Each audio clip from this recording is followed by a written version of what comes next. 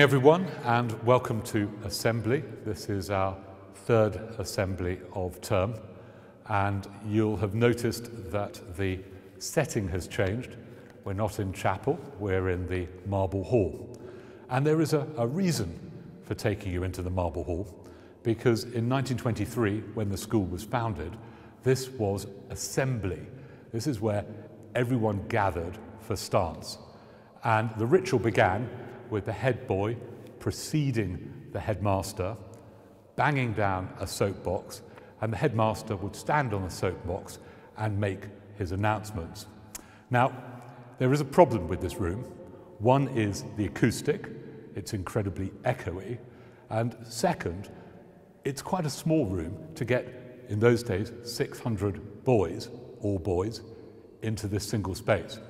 So what happened was that the smaller boys, those who were vertically challenged, would have to clamber up and find a platform.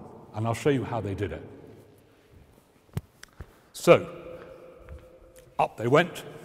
As you can see, I'm not vertically challenged, but the smaller boys would cling on to the columns and be able to hear and see what was going on. While I'm here, I'll tell you something about the column. It's called the Marble Hall, but listen. It's hollow. Very little in this room is made of marble. There's a bit of Carrara marble on the floor. The base of the column is made of marble, but everything else is made of plaster.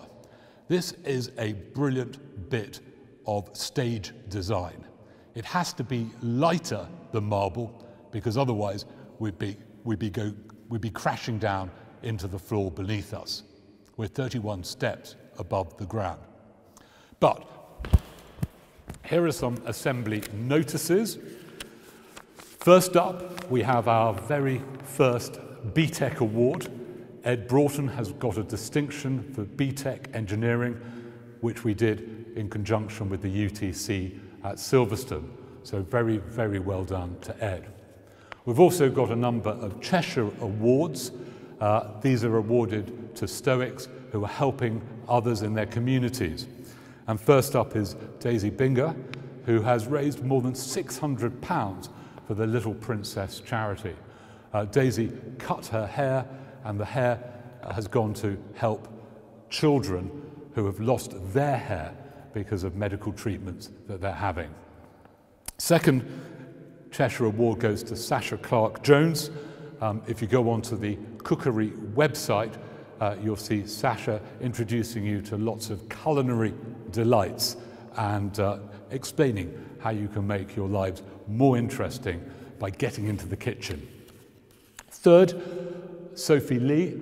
I saw a brilliant video of Sophie driving a tractor, helping at home with carving and lambing. Again, really important work, and well done to Sophie. Martha Shillington has been making meals for NHS workers at the John Radcliffe Hospital and the Banbury Horton Hospital, helping Food for Heroes. Thank you very much to Martha.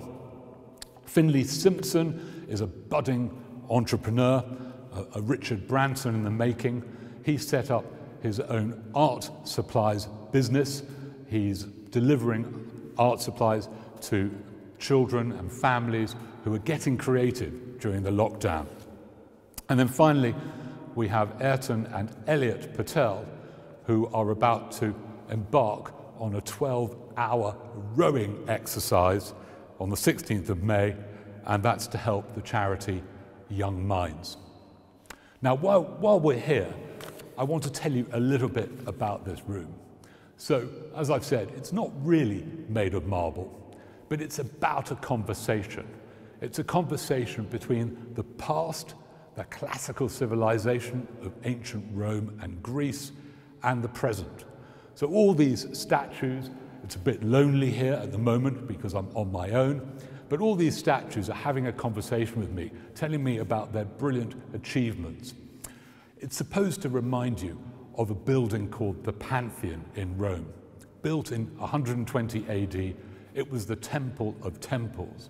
So these Romans, the gods, the goddesses, these great figures ranging from Caesar Augustus, Urania, Antinous over here, Venus, a Roman senator, Bacchus, and then Hygeia. These figures are supposed to be speaking to us of a civilization that has long gone. As we travel up with our eye, we go to the entablature, and then we go to something called the frieze.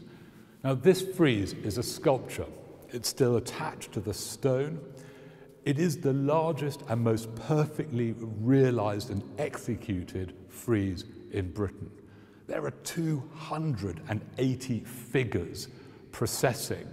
They're coming back from a glorious victory, and you can see some of the spoils of war called cornucopia over there, standards, shields, various bits, accoutrements of war, all being brought back to the center of Rome. And to remind you that this is a great victory, we've got none other than Nike, not a sportswear product, but the goddess of victory.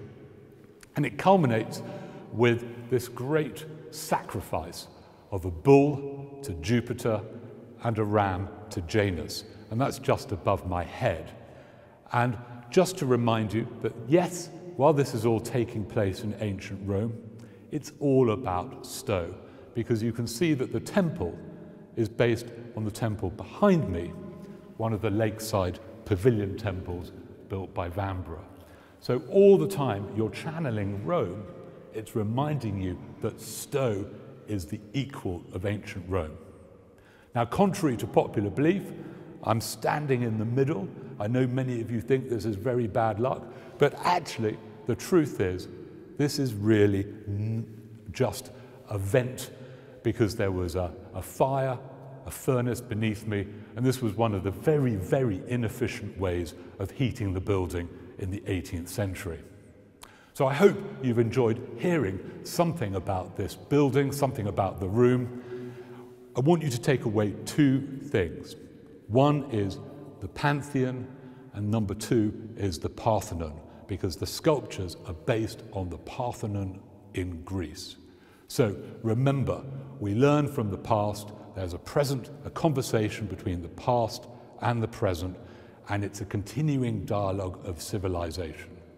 Next week, I'm going to take you outside for the first live broadcast of an assembly in the gardens. Thank you very much for listening. Have a fantastic week. Goodbye.